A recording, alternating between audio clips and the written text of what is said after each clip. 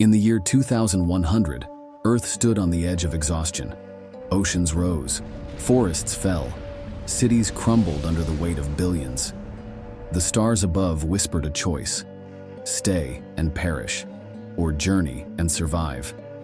From the ashes of a dying world, humanity built its greatest hope, the Odyssey, a ship like no other, 3 kilometers wide, carrying forests, rivers, entire nations within its walls. Powered by fusion cores hotter than the sun, shielded by nanotech armor stronger than diamond, a spinning world designed to sail across the dark between the stars, toward a dream 1,400 light-years away. Kepler. 25,000 souls climbed aboard. Scientists, engineers, farmers, dreamers, children clutching stuffed animals, old poets gripping leather journals. Everyone carried something irreplaceable: the memory of Earth. The Odyssey ignited. With a roar that shook the heavens, it left orbit, carving a trail of fire through the night sky. Acceleration was slow but relentless: 0.5 gigabytes, 1 gigabyte. 2 years later, the ship cruised at 10% the speed of light. There was no turning back. Inside the Odyssey, life blossomed. Artificial gravity spun underfoot. Sunlight simulated by quantum projectors poured down onto farmlands stretching toward the horizon-curved walls. Rivers flowed across the landscape, feeding engineered forests designed to last 1,000 years. Birds sang in the arboretum domes. Children chased butterflies born in orbit. Life found a way. The stars outside were cold and endless, but inside, humanity thrived. Decades passed. The first shipborne generation took their first steps on soil they had never seen planted. They never knew Earth's blue skies. Their sky was the inner curve of the ship. Their world was a spinning ring inside a cosmic cathedral. New traditions rose, new languages evolved. Families told tales of Earth the way ancient sailors once spoke of Atlantis, half memory, half legend. By year 150, Earth's voice faded into silence. No signals crossed the void anymore. Humanity was alone, and yet somehow, more together than ever before. Threats came from within.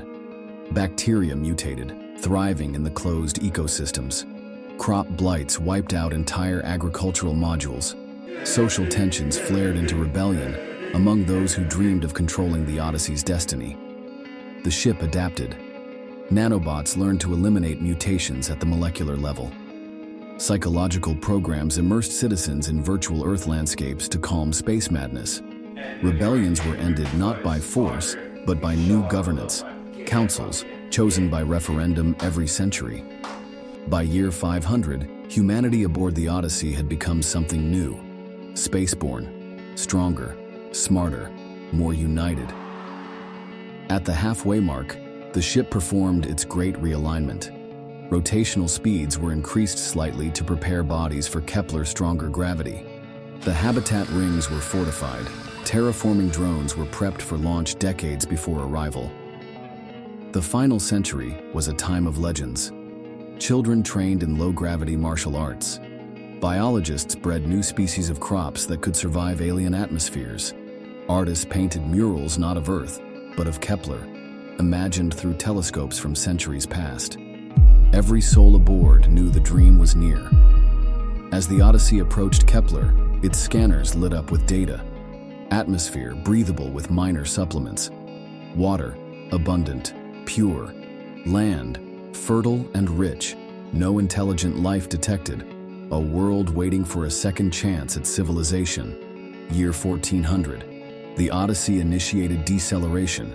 Plasma sails deployed like giant silver wings, catching interstellar particles, slowing the ship after its 1,400-year flight. The ship shook, groaned, but held firm. The sky grew brighter. Kepler's sun filled the viewports.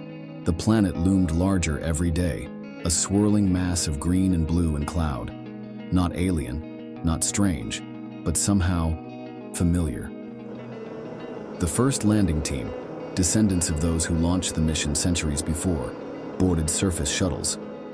They carried the legacy seeds, Earth's final gift: oak, pine, sequoia, wheat, corn, and flowers once thought extinct. The descent was rough. Storms raged across unfamiliar skies. Gravity pulled at their bones with a heaviness their ancestors never knew. But when the landing gear touched solid ground, a collective breath held for centuries was finally released. Boots pressed into alien soil. Hands scooped it up, rich, black, and full of life. A child born on the ship only 8 years before took the first step beyond the landing ramp. In her hands, a tiny oak sapling. She knelt and planted it into the foreign earth. Tears streaked down faces hardened by generations of waiting. Above them, the Odyssey hung in orbit like a silver moon, its mission fulfilled.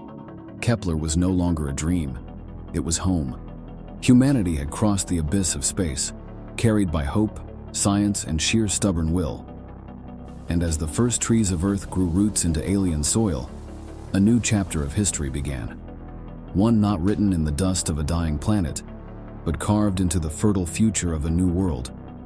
We were never meant to die on Earth. We were meant to reach the stars.